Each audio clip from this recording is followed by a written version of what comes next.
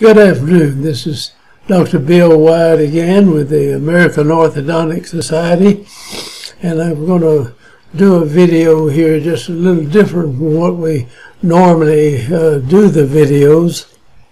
And I'm going to ask these questions. How did it happen? How did we come about to get the teeth straight? How did it come about that this malocclusion developed? And find out what caused it to develop, and then why the thing took place like it did.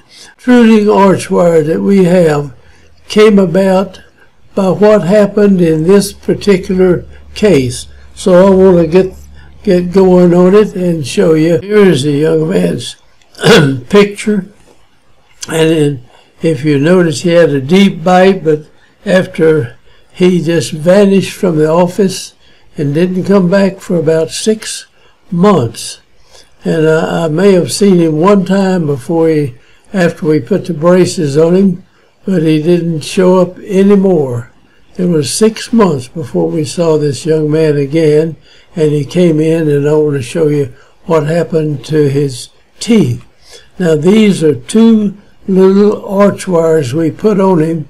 Both of them are kind of intruding wires to bring the lower down and to pick the upper up.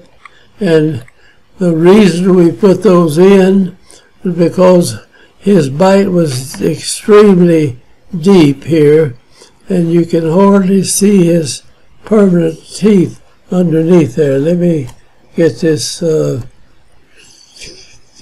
again. Like these teeth right here were down completely.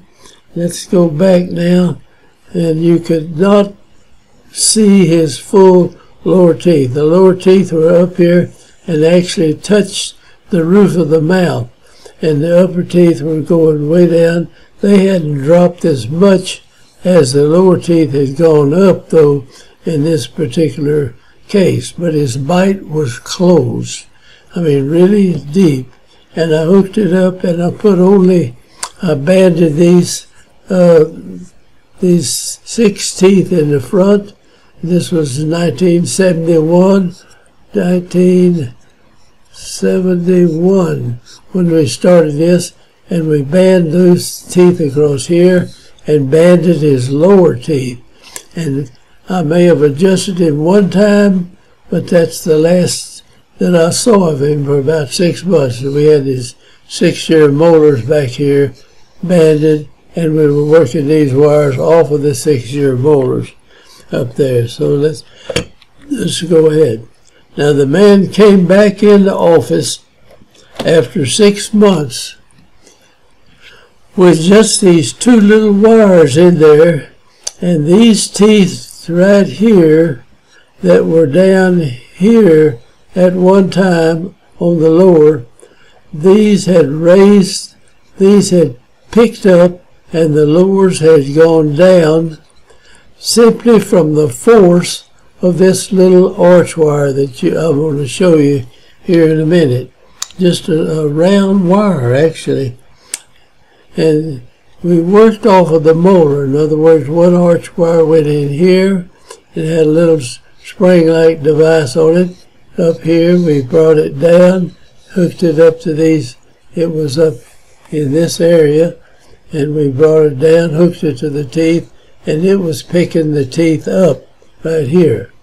Now, when you hooked it up, of course, the wire took a little bend like that and was going all the way around the mouth, and it raised these teeth from this point up to where they are now. Except it wasn't all of this going up. We had a wire down here. It went all the way around. We brought it up, hooked it to these teeth when they were way up in here, and this wire stayed in his mouth. He didn't tear it out or anything. And 6 months later, he came in. And then this is what we saw when the young man came in. So what caused this to take place, and how did it take place? And that's what I want to show you in here. Now, if you go back and look at the 6-year molars now, they're back here, you'll notice they kind of come down like this. In other words, the wire that was in here was up in this area. We pulled it down, and that's like prizing this tooth out. The tooth would tend to rotate some in this direction, and the mesial cusp of the teeth would come in contact here. The same thing down here. You raise the wire up, then it would raise the front of this up like that. And this is what took place during this time. Now let's take another look back here at this one, and you see where these wires were way up here, and we brought them down, and they picked this up, and they came off the lower molar and came down and picked these up and took this down. Now there's exactly the same force going up in this direction on the teeth that's going this way, going down on the molars. If you got one force going one way, you'll have another force going the other way in there every time. And so there's the same force on the molars that are on these 6 anterior teeth. Same force here picking this 6-year molar up that's putting these 6 anterior teeth down. Now, of course, you got 2 molars and you got 6 teeth over here. Now, these teeth did very little movement in those teeth. They hardly moved, and that's what we take advantage of in a lot of these, like these class 2 things. People wear across here, hook up to the 6-year molar. It doesn't bother the molar very much and corrects class 2 problems on young kids all the time. This is a common thing. People are selling them now and making millions of dollars off of them, and they do work, and they work good because these 6-year molars do that. Now, if you take the 6-year molar out and the second molar moves in its place, it does the same thing that the other teeth do like that. So let's go now back to this. You see that that molar moved very little. As it started down and this one was starting up, they ran together right here. So the occlusion of these teeth biting together in here is the big reason that these teeth did not move. If the person had not chewed on those teeth at all, these would have to be down here somewhere, and this one would be up there, and we would increase the vertical height of this young man's face if we did that, and it didn't increase. So this is the upper arch. As we went in there, you can see we've just got molar bands. That's all we had. Nothing on the bicuspids. And these teeth right here went up, and these stayed where they were. They didn't go down. To raise this, to pick this up, these didn't go down hardly at all right here. So if you look at the bottom teeth, these teeth stayed pretty much like they were, and these teeth intruded and went down to where you could see them. Now, how does that take place that way? Now, here's the model again, and you see these teeth went up to here somewhere. I think I've got a picture looking in from the other side of the mouth. I hope you do. This was class 1 when we started over here. That's really good. And it's the way it's supposed to be, really. That's your first molar on the bottom and your first molar on this, and this is supposed to come in contact, and this is hitting here. The wisdom teeth come in back there, and this is class 1. Everything's fine except it's got this deep bite, and you'll have some crowding in the lower anterior teeth, but not all that much. And now let's go on to the next slide. Looking at the other side, it's class 1 also with the deep bite. And I want to show you, that's the upper arch. There's the lower arch. Got some crowding there. And here they are together again. And here's the young man came in, and his upper teeth were completely away. And the reason he came back, he couldn't bite a sandwich in two. But that's why he came back in. Want to know what was wrong. And there's the two arch wires that did the job. Let's see. Now here's what I wanted to show you. The lower anteriors were right up here against the roof of the mouth. I guess if he bit too pretty hard, they almost touch up here. Now they've dropped down, and these went up, and we got a normal overbite and overjet when we finished. And here's the time that we did this. It was 1971. And that's his picture, I think, when we got started on it. Now that's all the pictures I had of this young man. So we have a molar tooth back here. We've got a molar tooth sitting in something like this. And we have a tube on it. And over here we have the lower anterior teeth that are setting up something.